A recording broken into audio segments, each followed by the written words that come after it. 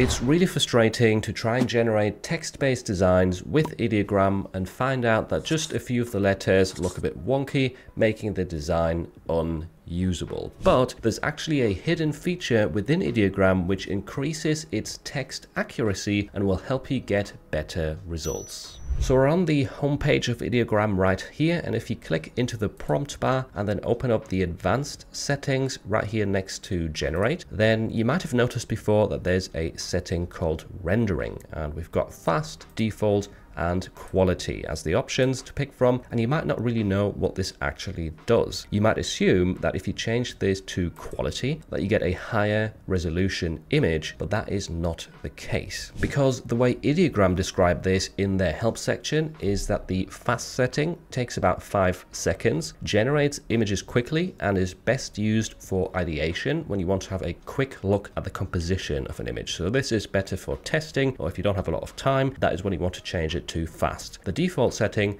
takes about 12 seconds, and that is just the standard rendering that is normally used. However, the quality setting, and this is interesting, takes about 20 seconds, so you are going to have to wait longer, but this is for better detail, and overall image rendition can sometimes improve certain imperfections visible in default mode. And they've got a bunch of examples right here of the different modes being in use. Let's click on the first one, and we can see right here the fast, the default, and now the quality. You can clearly tell that it gets more accurate as time goes on. You don't have as many elements melting together, and the face structure also looks a lot better on the quality setting than it does on the fast one. Then we have another example with this bird right here, and clearly the quality setting looks a lot more detailed and realistic than the first one. And the interesting part is at the bottom we have an example for text-based design. So here's fast, default, and quality. You can clearly see, especially if you look at the G, that the fast version messed up on the G and the O, and the quality version is the most accurate when it comes to the letters and doesn't mess up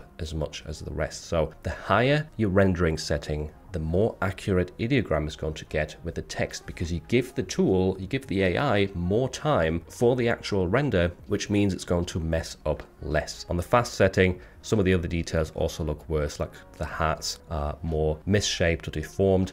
So it's not just about text, it is generally about the accuracy of the AI following the prompt. So here we've got a quick example of one of my tests. This is a prompt from my 100 print-on-demand prompt guide, which is linked in the description. And here we're looking at the fast rendering result. There's quite a bit of text, so hanging with my gnomes. The word my has 2 Y's for some reason, and in some of the other results there's even more that's messed up, like the word hanging right here, the start of it is completely random. My again doesn't look right, and you can kind of also see that the graphic doesn't look the greatest. It's a little bit, I wouldn't say blurry, but you know, it's not the nicest, it looks a bit rushed to be fair. Whereas here we have the result with the quality rendering settings, so the best you can get, and the word my doesn't have 2 eyes, hanging is also legible, and generally the results look a lot better, the graphics included. So yeah, definitely test out this setting. If you always use the default before, change to quality, and you should overall get better results. Still, it doesn't guarantee that you always have everything spelled correctly. I definitely noticed that during my tests, but it is going to give the AI more time to think and more time to accurately lay out your text and spell everything correctly. I hope this video helps you out, and if you're looking for some really cool Ideogram prompts to help you with your print-on-demand designs, make sure to check out this video next.